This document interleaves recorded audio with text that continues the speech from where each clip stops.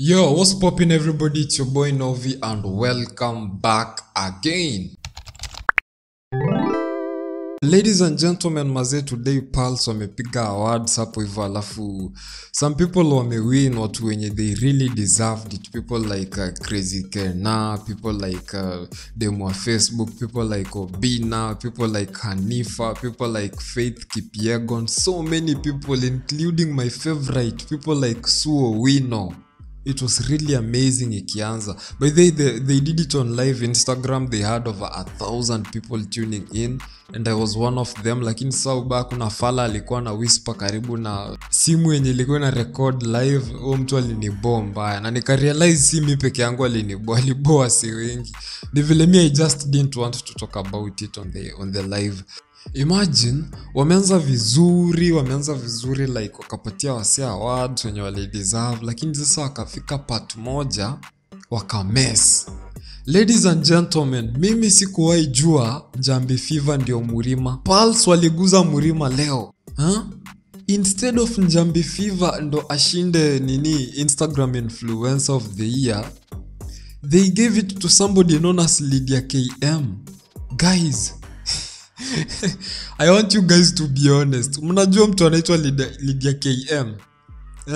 Kama unamjua kuja kwa comments utuambie umekuwa ukimjua. Na ukue tu honest. Kama umekuwa ukimjua for some time. Sisemi kama umemjua leo. Because I know several people mmemjua leo. Kama umekuwa ukimjua kutoka day one, kuja na utuambie kwa comments umekuwa ukimjua. Cause me, of course mimi siwezi danganya. Mimi mtu nimemjua saa hii. Na nimeshangaa who is this person? This person has like she has more followers compared to Njambi Fever. She has 202,000 followers compared to Njambi Fever who is at 136,000.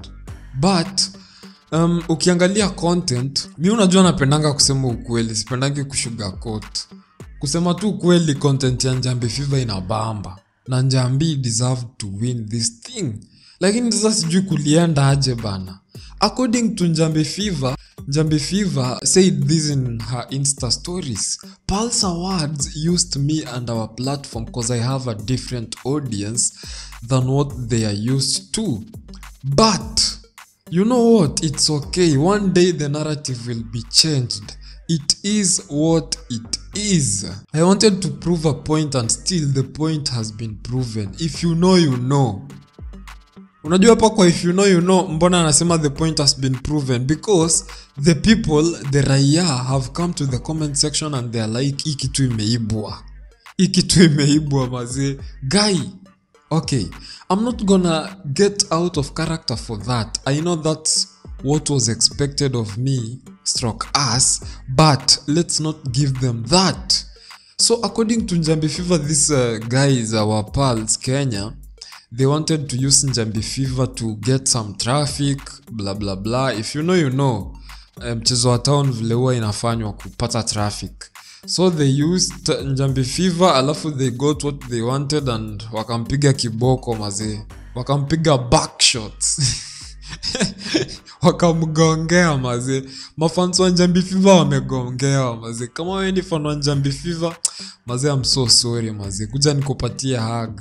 I know it's so painful, but take heart mazee, it's so painful. So this is what Njambi Fever also said some 12 hours ago. I don't care how they announce the results, and I'm asking that Pulse Awards should never ever nominate me in anything forever.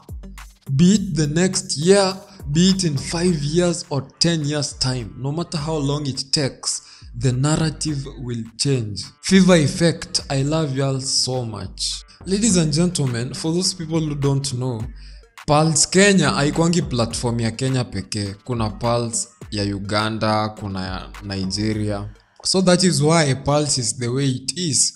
That is the reason Pulse ni ya kitambo but iko na 683,000 followers. Platforms like Nairobi Gossip Club zimetoka nyuma hapo 2018 zimeipita. Why? Because this is a let's call it a group of people. It's a company, like it's a company. Na sasa unajua biashara ya kampuni mazee watu wanapiganga shagala bagala, unaona. But things like Nairobi gossip, I believe maybe ni mtu ama ni watu, but very few. So that's why they are like they value the customer. The customer is always right. Na ukiangalia hapa hivi kwa comment section mambo imeboil. Ndo maana hata mjawahi fikisha 1 million followers since I was in high school and I cleared ages ago.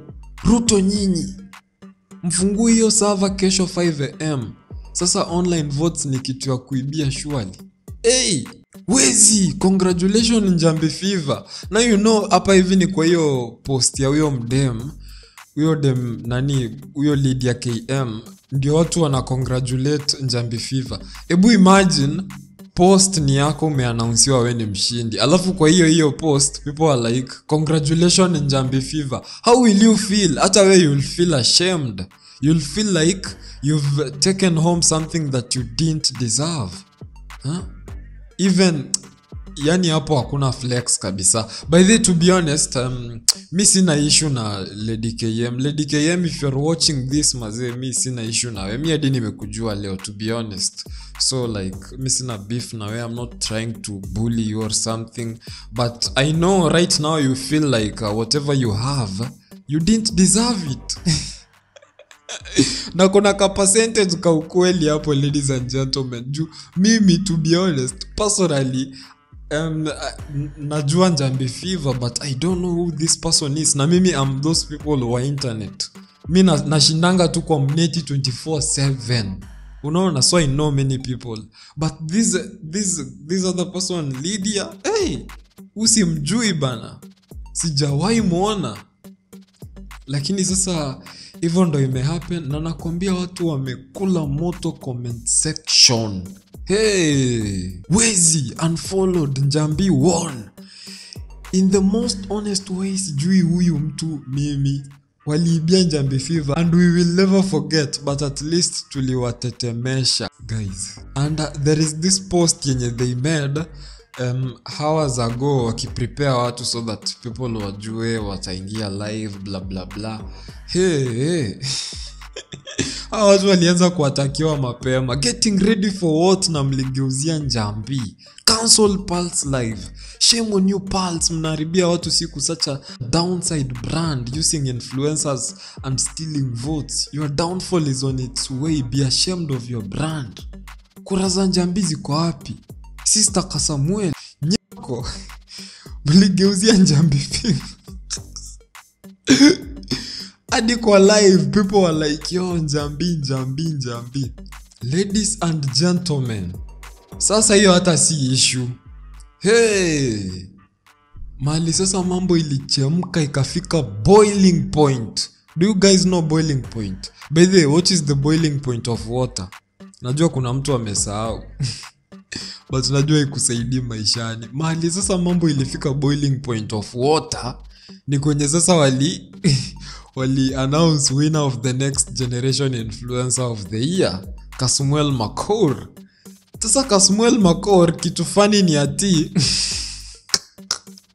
people were regretting voting for Kasmuel. Unachiki kama huyo hapa, Can we redo the voting again? We messed up. Who voted for Kasmuel Kasaliti?